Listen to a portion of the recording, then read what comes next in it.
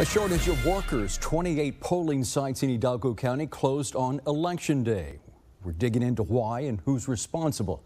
Good evening. Thanks for joining us at 10. I'm Oscar Adame. Christine is off tonight. Our continuing coverage kicks off with Channel 5's Javier Gonzalez. He joins us live. And Javier, what did you find out?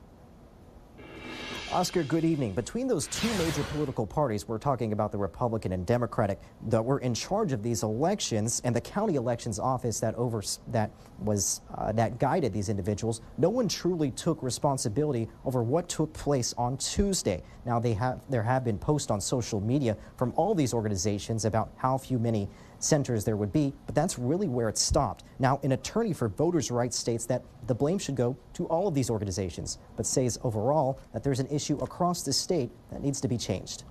They don't have enough personnel. Whether it was in person, over the phone. I feel like a tattletale and a complainer, but this should not be this way.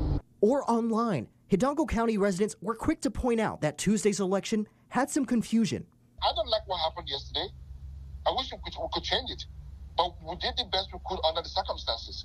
Hidalgo County's Democratic chair telling us over the phone that he intended to have 88 voting centers throughout the county.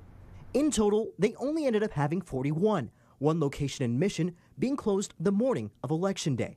The reason given is tied to inexperience with new voting machines and a lack of staff. It's easy for people to criticize, but I'm telling you that it was very, very difficult to get people to go train for one day for $12 an hour on brand new machines, with laws that are very ambiguous. One of those laws in question, Senate Bill 1, part of the new state election laws the GOP legislature made a priority to pass. That law made several changes to the state's election process, among them possible criminal penalties for poll workers who offer voter assistance. But attorney James Slattery with the Texas Civil Rights Project says it's too soon to know if it has a direct effect. His concern is the way these elections are handled. This is really an outdated way to do primaries. Most other states, they just have the state and county election offices do it because that's more professional. They are nonpartisan.